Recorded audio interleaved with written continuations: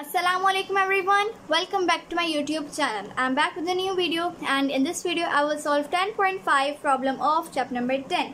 So in 10.5 it is given, if 100 waves pass through point of medium in 20 seconds, what is the frequency and time period of wave? If its wavelength is 6 cm, calculate the wave speed. अब आपके पास इसमें एक चीज़ different है. हम अभी तक जो भी प्रॉब्लम करते आ रहे हैं 10.1 से लेके 10.4 तक, उसमें हमारा एक ही फार्मूला अप्लाई हो रहा था टाइम पीरियड का, जो कि फिर हम उससे लेंथ भी निकाल लेते थे, जी भी निकाल लेते थे, जो निकालना था हम निकाल सकते थे. ठीक है, लेकिन अब यहाँ पे आपके पास एक चीज़ दो तीन चीज़ न्यू है, which are frequency, wavelength and speed. ठीक है, अब इनके लिए न्यू फार्मूला है, तो वो हम साथ साथ करते जाएंगे. तो सबसे पहले हम डाटा बनाते हैं. आपके पास नंबर ऑफ वेव्स दी हुई हैं 100, so you will write number of waves is equals to 100. ठीक है, देन आपके पास टाइम दिया हुआ है 20 सेकेंड. ठीक है, ये आपके पास टाइम है, ये टाइम पीरियड नहीं है. सही है, टाइम पीरियड और टाइम में फ़र्क है. टाइम पीरियड डोनेट होता है कैपिटल टी से और इसका फॉर्मूला अलग होता है, और ये टाइम सिंपल वाला टाइम है. ठीक है, टाइम पीरियड नहीं है. अगेन मैं बता रही हूँ, ये सिंपल टाइम टेकन है. ठीक है, what is the frequency and time period of wave. तो अब जो है वो टाइम पीरियड है जो हमें फाइंड करना है.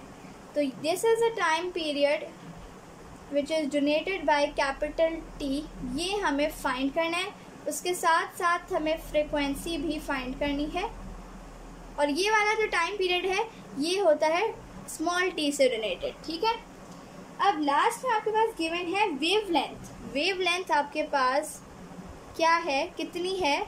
अच्छा, उससे पहले मैं बताऊंगी wavelength is donated by lambda. ठीक है, ये कहने में बहुत ही ज़्यादा थोड़ा सा अजीब है, और मैंने लिखा भी बहुत अजीब है. ये थोड़ा बनता है ऐसे करके, ऐसे, यस, इस तरह का कुछ बनता है. इट्स नॉट एल, पर ये बस इसी तरह का कुछ होता है. इसे कहते हैं लैम्डा. सही है, मैं यहाँ पे लिख रही हूँ लैम्डा. ठीक है, जो आपके पास 6 सेंटीमीटर है, लेकिन हमें इसे मीटर में कन्वर्ट करना होगा. तो मीटर में कन्वर्ट के लिए what we have to do, मैं इधर ही डायरेक्ट कर रही हूँ, हम 100 से इसको डिवाइड करवा लेंगे और फिर आपके पास आ जाएगा 0.06 मीटर. ठीक है जी, और अब लास्ट में आपके पास है कैलकुलेट द वेव स्पीड. आपको अब फाइंड करनी है wave speed which is donated bye v.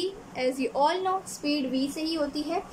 ठीक है जी, तो अब मैंने थोड़ा टेढ़ा लिखा है, तो प्लीज़ आप इग्नोर कीजिएगा. तो अब हम मूव करते हैं सोल्यूशन की तरफ. मैं सोल्यूशन यहाँ पे ही लिख लेती हूँ. ठीक है जी,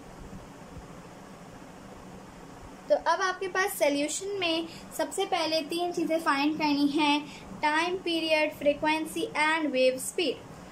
टाइम पीरियड के लिए अब आपके पास कौन सा फार्मूला लगेगा? अच्छा, एक आपके पास फार्मूला है t is equals to 1/f. इसी तरह f is equals to 1/t. ठीक है, ये आप लोगों को याद होना चाहिए. जब आपके पास फ्रीक्वेंसी गिवन है तो आप टाइम निकाल सकते हैं, टाइम गिवन है तो फ्रीक्वेंसी निकाल सकते हैं. ठीक है, because time and frequency are inversely proportional to each other. ठीक है, ये बात आप सब लोगों को पता होनी चाहिए. ओके, तो अब आपके पास यहाँ पे ना टाइम गिवन है ना फ्रीक्वेंसी, तो इसलिए ये वाला फार्मूला हम अभी नहीं लगाएंगे. क्यों? क्योंकि इसके लिए हमें सबसे पहले फ्रीक्वेंसी फाइंड करनी पड़ेगी. फ्रीक्वेंसी का जो फार्मूला है वो आपको आना चाहिए. तो frequency is equals to number of waves. ठीक है, number of waves upon time taken. ये आप फार्मूला याद कर लें फ्रीक्वेंसी का. सो आपके पास नंबर ऑफ वेव्स गिवन है 100 और टाइम गिवन है आपके पास 20. सो आपके पास फ्रीक्वेंसी कितनी आ गई? 21 एंड 25 100. ठीक है, तो आपके पास जो फ्रीक्वेंसी आई है वो है 5 हर्ट्ज. ठीक है, फ्रीक्वेंसी हर्ट्ज में होती है. तो फ्रीक्वेंसी अब आपके पास आ गई है, तो अब हम ये वाला फार्मूला अप्लाई करेंगे, which is t is equals to 1/f. t is equals to 1/f की जगह अब आप लिख लेंगे 5, एंड देन आपके पास आएगा टाइम आ जाएगा 0.2. ठीक है। टाइम आपके पास आ गया 0.2।